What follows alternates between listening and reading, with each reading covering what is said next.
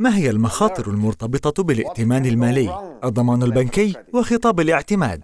الائتمان يقلل من خطر التخلف عن السداد. الائتمان هو أداة مفيدة، ولكنه يعمل فقط إذا كنت تفعل كل ما هو صواب. خطأ صغير أو توقيت خاطئ يمكن أن يقضي على فوائد الائتمان. سأريكم ما يمكن أن تتعرضوا له وكيف يمكنكم منع حدوث كارثة مالية.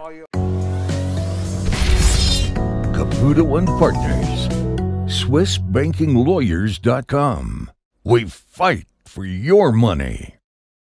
يومكم سعيد. اسمي إنزو كوبوتو من SwissBankingLawyers.com. إذا كنت تعتمد على ضمان في الدفع، فإنه يجب عليك التأكد من استيفاء كافة المتطلبات قبل الدخول في الصفقة. يجب عليك فهم جميع الوثائق اللازمة والتأكد من أن لديك كل الأوراق الضرورية. يجب أن تخطط لإتاحة الوقت الكافي لمهلة الضمان. يجب عليك أيضاً التأكد من أن وكيل الشحن الخاص بك يمكنه أن يوفر جميع الوثائق اللازمة في الوقت المناسب. إنها ميزة أن يكون لديك علاقة جيدة مع جميع أصحاب المصلحة الرئيسيين.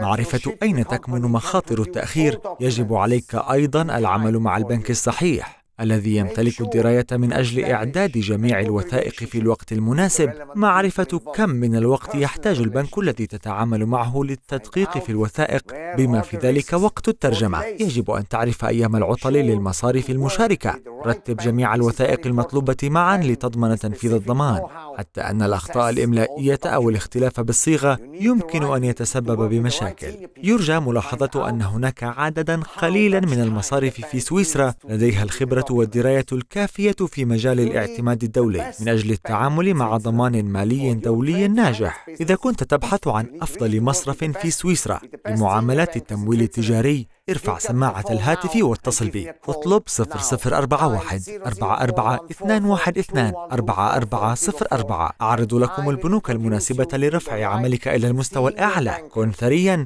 وابق ثريا. أتمنى لكم يوما جميلا.